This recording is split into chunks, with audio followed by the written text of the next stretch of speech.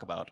Today, we're actually here to talk about something new, something both of us, Keigo and I, are really excited to talk about. It's a new PvP game, and actually, we've never released any new information regarding this until now, so you guys are the first to see anything about this game.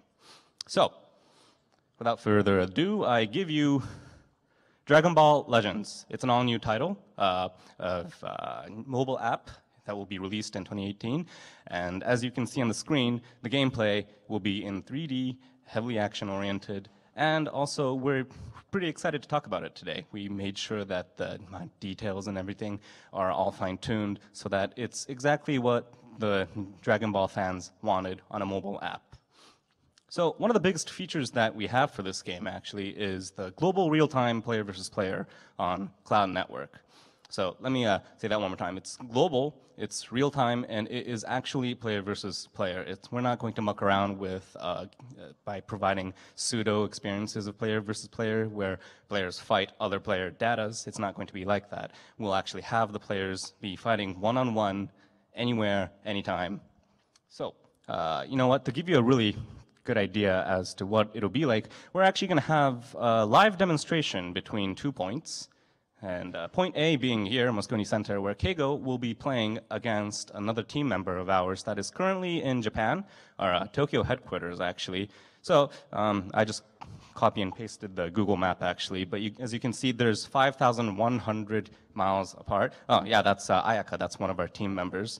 And so she's currently in Tokyo right now. The right screen is her mobile app screen. Left screen is Keigo's. And I would appreciate it if the audio was played in the background a little bit louder. Yes, thank you. Okay, so the game itself is one-on-one, but each player can bring up to 3 playable characters. The objective of the game is to defeat the opponent's 3 characters before the opponent. All right, and they're both ready. So, thanks to Google's cloud networking, we managed to create a really stable playing field where users don't really need to worry about internet connection, latency, and whatnot. All they need to worry about is the opponent that's going to be in front of them on the screen. All right, it seems like the game connected, and it's still black. Oh, there we go. Thank God.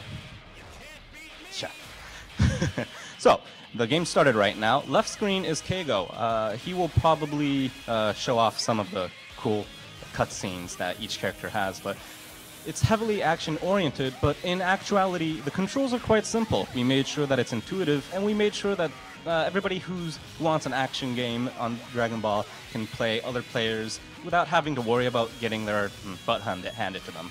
So, as you can see, Ayaka just activated her special skill.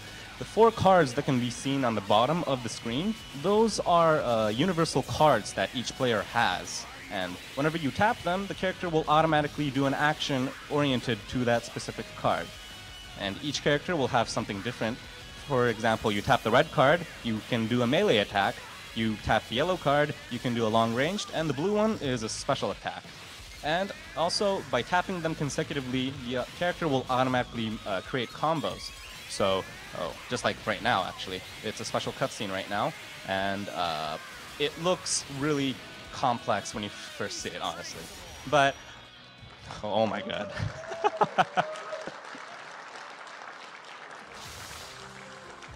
Yeah, see, she had no choice. He's her boss. All right, back to the presentation, please.